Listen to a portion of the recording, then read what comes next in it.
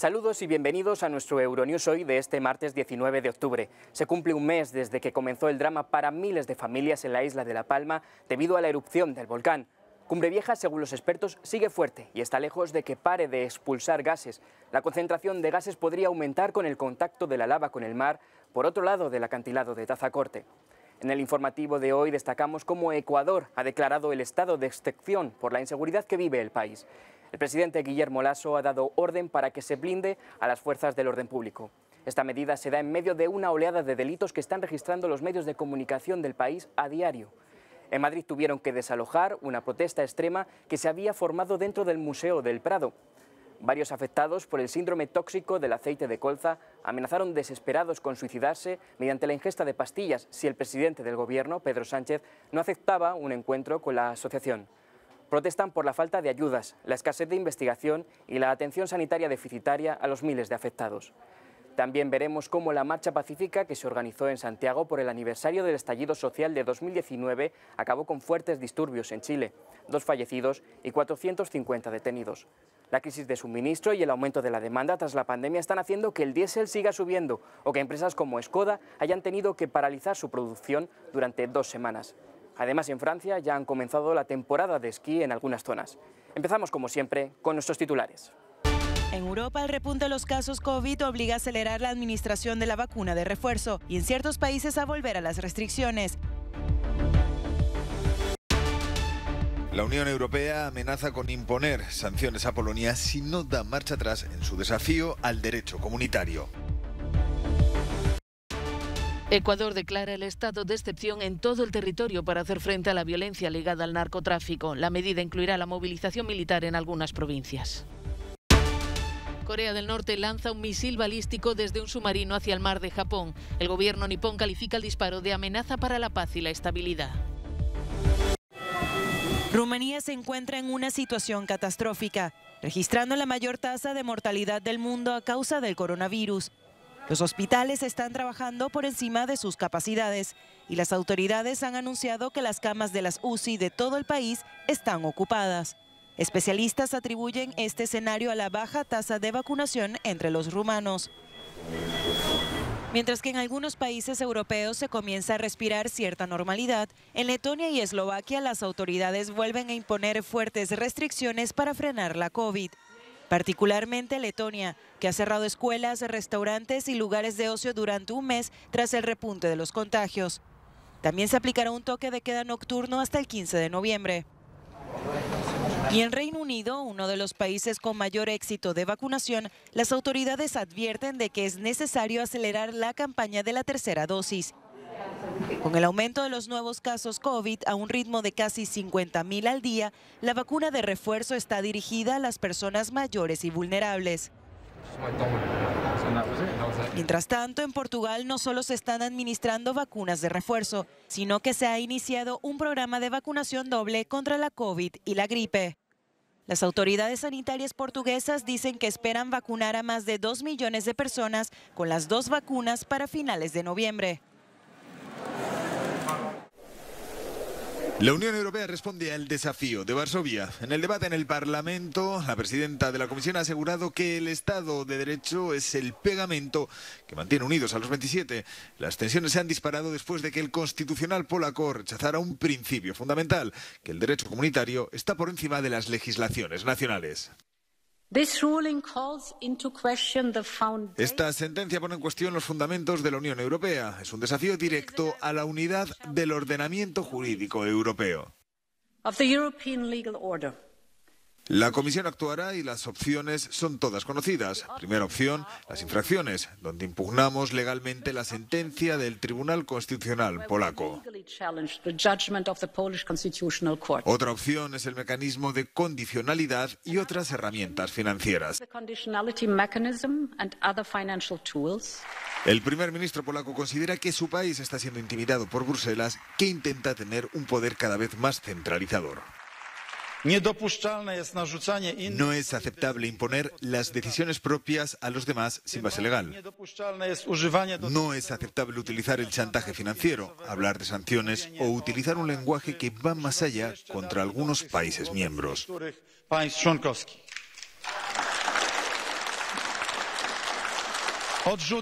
Rechazo este lenguaje de amenazas o coacciones. Rechazo a los políticos que chantajean y amenazan a Polonia. Morawiecki ha descartado, no obstante, que la actual confrontación directa con la Unión Europea pueda desencadenar la salida de Polonia del club comunitario. Los problemas de salud impiden al presidente checo Miloš Zeman desempeñar sus funciones, según fuentes gubernamentales. Zeman, de 77 años, está ingresado en un hospital por una enfermedad no confirmada desde el 10 de octubre. Y es posible que no pueda volver a trabajar hasta dentro de varias semanas. Mientras tanto, hay un vacío de poder en la presidencia. Las elecciones parlamentarias celebradas a principios de octubre dieron una inesperada victoria a la coalición liberal conservadora de 3 partidos denominada Juntos. Esta coalición se impuso por un estrecho margen al partido del primer ministro Andrej Babiš. Como presidente, Zeman tiene un papel clave en el establecimiento del nuevo gobierno.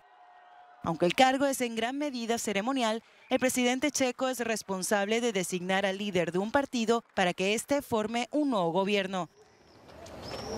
El Parlamento está debatiendo la promulgación de una cláusula constitucional que transfiera las funciones del presidente a otros funcionarios. Esta medida requeriría el consentimiento de ambas cámaras del Parlamento.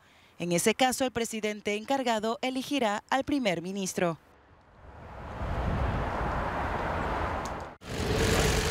Último adiós a David Amess. Los diputados británicos acudieron el lunes a la iglesia de Santa Margarita en la abadía de Westminster para recordar a su colega asesinado. El conservador de 69 años estaba reunido con sus electores cuando fue apuñalado varias veces el pasado viernes. El suceso ha vuelto a suscitar dudas sobre la seguridad de las personas públicas en el desempeño de su trabajo.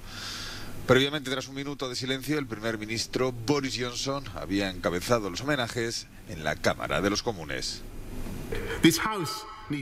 Esta Cámara necesita gente como Sir David, y nuestra política necesita gente como Sir David, dedicada, apasionada, firme en sus creencias, pero siempre respetuosa con los que pensaban diferente.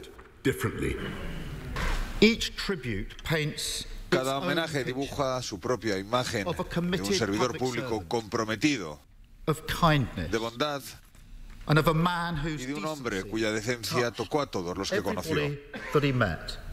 La familia de Amess, al visitar el lugar de la tragedia, dijo estar absolutamente rota por su muerte, pero ha pedido tolerancia. Un hombre de 25 años ha sido detenido como sospechoso de un asesinato que la policía considera un acto terrorista. El primer ministro francés, Jean Castex, ha sido recibido por el Papa Francisco este lunes en el Vaticano.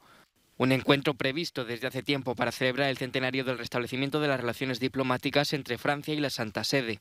Relaciones que se habían roto a raíz de la ley de 1905 sobre la separación de la Iglesia y el Estado, que establecía el principio de laicidad.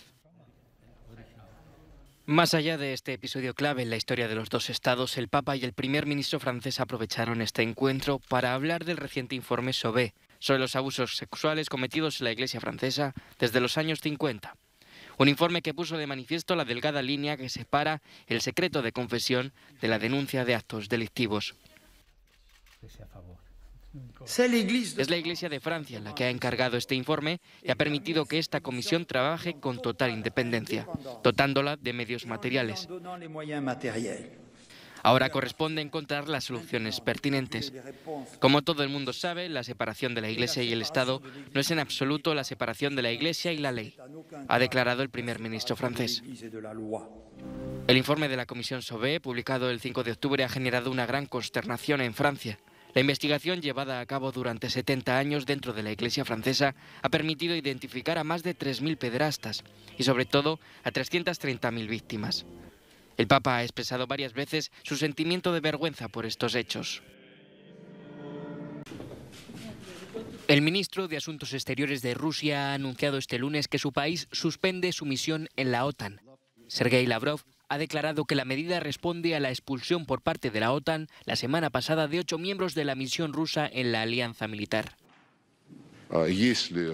Si la OTAN tiene cuestiones urgentes, puede dirigirse a nuestro embajador en Bélgica. que garantiza las relaciones bilaterales entre Rusia y Bélgica. Como ya he dicho, el secretario internacional de la OTAN ya ha sido informado y publicaremos la correspondiente declaración en nombre del Ministerio de Asuntos Exteriores. La OTAN dijo que los 8 miembros trabajaban en secreto como oficiales de inteligencia y redujo a la mitad el tamaño del equipo de Moscú que podía trabajar en su sede. Lavrov también ha anunciado el cierre de las oficinas de enlace e información militar de la OTAN en Moscú.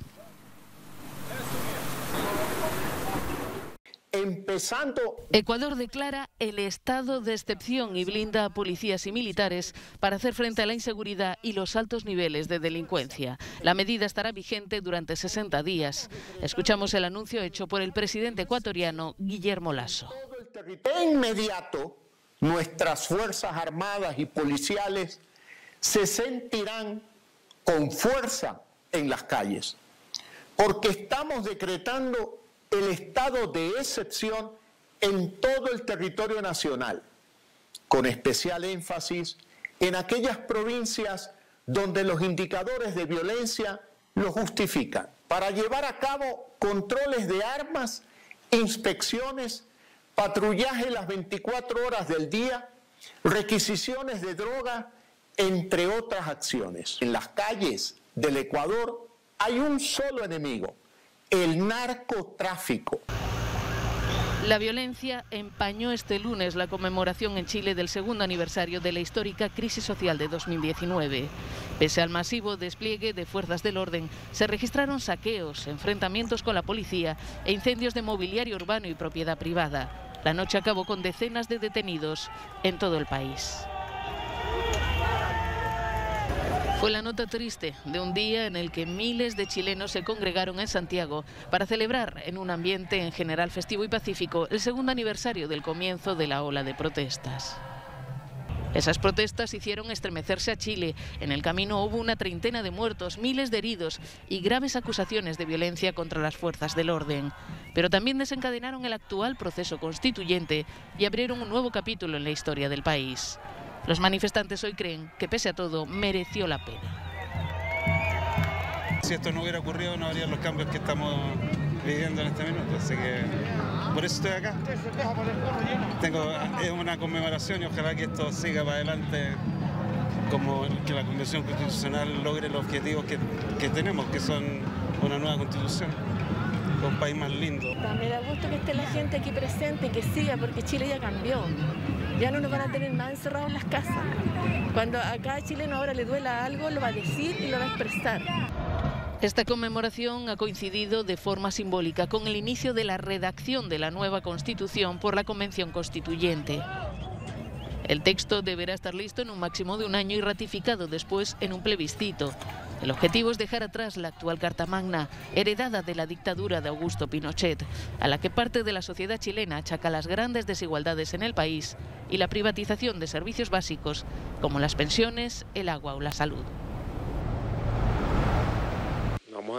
Nicolás Maduro ha reaccionado con ira ante la extradición a Estados Unidos de su supuesto testaferro Alex Saab. Ha suspendido las negociaciones con la oposición y ha devuelto a prisión a exdirectivos de una empresa petrolera bajo arresto domiciliario, algunos de ellos estadounidenses.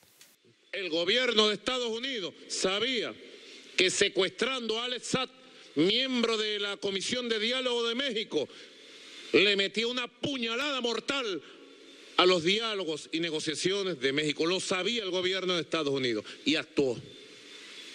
Lo sabía. No quieren diálogo, no quieren paz para Venezuela, no quieren democracia y avance para Venezuela. Unas 300 personas, incluidos algunos ministros chavistas, arropaban en Caracas a Camila Fabri, esposa del empresario colombiano, que ha leído entre lágrimas una carta en la que él defiende su inocencia. Deseo dejar claro que no tengo nada que colaborar con Estados Unidos, que no he cometido ningún delito ni en Estados Unidos ni en ningún país. Responsabilizo totalmente al gobierno de Estados Unidos y a la oposición extremista del gobierno de Narnia por mi integridad, por mi vida en la prisión a la que me llevan. Enfrentaré el juicio con total dignidad. Declaro que estoy en pleno uso de mi razón, que no soy suicida, por si acaso me asesinan y dicen que me suicidé. Precisamente la gran pregunta es si Saab dará nombres e información a la Fiscalía estadounidense a cambio de una reducción de pena o será sometido a juicio. Está acusado de 7 cargos de blanqueo de dinero, concretamente de 350 millones de dólares, para pagar tramas de corrupción de Maduro por el sistema bancario estadounidense. Una oficina del Departamento del Tesoro ya lo sancionó por presunta corrupción a gran escala relacionada con la construcción de viviendas sociales, reparto de alimentos a necesitados y operaciones ilegales con oro venezolano. La oposición, por su parte, pide que el gobierno de Maduro retome las negociaciones. La profunda crisis humanitaria que afecta a nuestro pueblo, los millones de venezolanos que han tenido que emigrar para buscarse un futuro que el país no les brinda, así como la inexistencia de instituciones democráticas apegadas a la Constitución, no pueden esperar. Ninguna persona es más importante que todo el pueblo venezolano. Noruega, mediadora en estas conversaciones, ha anunciado que seguirá trabajando para intentar que continúen. Millones de argentinos se sienten con el agua hasta el cuello debido al aumento de la inflación. Y los intentos del gobierno de controlar los precios no terminan de convencer. El presidente Alberto Fernández pretende congelar el precio a unos 1.200 productos básicos durante 90 días. Este plan está siendo negociado con los empresarios argentinos y se sumaría al primer programa de control de precios que regula casi 1.700 artículos. La nueva lista incluye una amplia variedad de productos, desde lácteos, congelados y artículos de higiene hasta material escolar. Pero los ciudadanos no ven la salida a sus problemas. Hay un problema económico y político al mismo tiempo. Entonces el gobierno decidió emitir moneda para poder paliar un poco la necesidad de la gente y eso lleva a que los precios se descontrolen. Para mí todo es político realmente. Si me preguntan, para mí no creo nada. No creo en que digan que congelan, precios cuidados, precios congelados. Mentira, no creo en nada de eso. ¿Por qué? Sigo sin llegar a fin de mes. El nuevo intento de frenar la inflación llega en un momento en el que el partido peronista en el poder lucha por recuperarse en las encuestas de cara a las elecciones legislativas del próximo 14 de noviembre. El 40,6% de la población de Argentina es pobre, en parte debido a la inflación y al elevado desempleo. Los economistas estiman que en 2021 el país del Cono Sur terminará con una inflación del 48%, la más alta de la región después de Venezuela. A punto de cumplirse un mes desde que entrara en erupción y un sinfín de años después, el volcán de Cumbre Vieja continúa rugiendo sin sensación alguna de dejar de hacerlo a corto plazo. Pero la vida en La Palma debe continuar, y este lunes miles de niños volvían a las aulas, a otras aulas, tras 4 semanas en las que han visto desaparecer sus pupitres, sus patios de recreo, sus colegios. Para la mayoría, niños y mayores, el retorno ha sido agridulce. Vamos a ver cómo se plantea la situación. Queremos sobre todo animar a los niños, a las niñas, a las familias, sobre todo en lo que es la parte psicológica y emocional. Nos hemos abrazado, nos necesitábamos unos a los otros. Y la alegría tan grande que yo no me lo esperaba, que tenía niños en Fuencaliente, en el hotel de Fuencaliente, y cuando me los veo aparece esta mañana y me eché a llorar. Él viene súper contento, él ya venía con la idea de que tenía que traer todos los aparatejos, como quien dice, y bien, él entró contento. El problema es que las cenizas que caen, que aquí cae mucho más ceniza que lo que puede caer en cualquier otra zona. Todo ello sin saber a ciencia cierta cuál será la evolución de la situación y en qué momento será necesario volver a suspender las clases en determinados centros, por lo que ya se trabaja en la posibilidad de ejercer las clases online. Las actuales condiciones meteorológicas han empeorado algo la calidad del aire, aunque de momento con niveles no perjudiciales para la salud de la población. La nube de ceniza obligó de nuevo este domingo a cancelar las operaciones del aeropuerto de La Palma, mientras las autoridades siguen de cerca, atentos a posibles desalojos, el avance de la colada de la laguna, cada vez más cerca del mar. La Palma se acostumbra a vivir día a día. El precio del diésel bate su propio récord en Alemania. Impulsado fundamentalmente por la reanudación de la demanda mundial y según informaba la asociación automovilística ADAC, el coste de este carburante alcanzó este lunes los 1,555 euros el litro, lo que supone un céntimo más que el anterior récord, alcanzado en el año 2012. La demanda de fuel típica de estos meses es clave también para esta subida histórica. El fabricante checo de automóviles Skoda Auto ha parado la producción durante 2 semanas debido a la escasez mundial de microchips y otros componentes. El grupo matriz Volkswagen dice que durante este tiempo quiere completar 10.000 coches inacabados, lo que dejará solo una línea de producción en funcionamiento.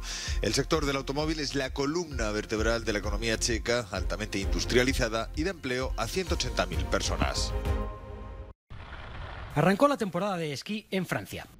Tras un año ciertamente duro marcado por la pandemia y la consiguiente falta de esquiadores, la estación alpina de Tignes se convirtió este fin de semana en la primera en abrir sus pistas y remontes, aprovechando su inmejorable ubicación junto al glaciar de la Grande Motte.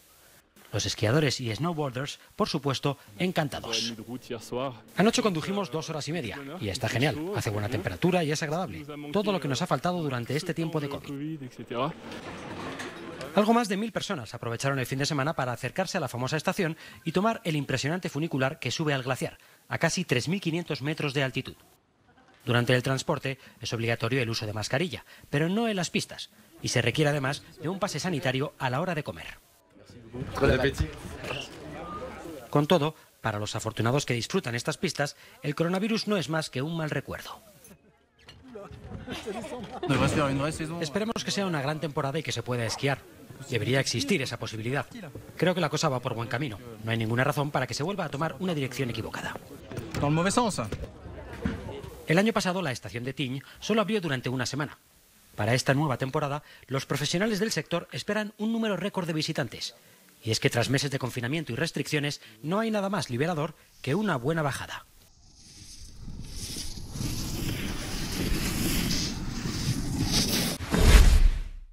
Hasta aquí nuestro informativo de hoy. Muchas gracias por seguir la actualidad con nosotros. Pueden seguir informándose en nuestro canal, nuestras redes sociales y nuestra página web. Les dejamos con el no comment del día, en el que verán el inmenso mural que han creado en Brasil con las cenizas de los incendios del Amazonas.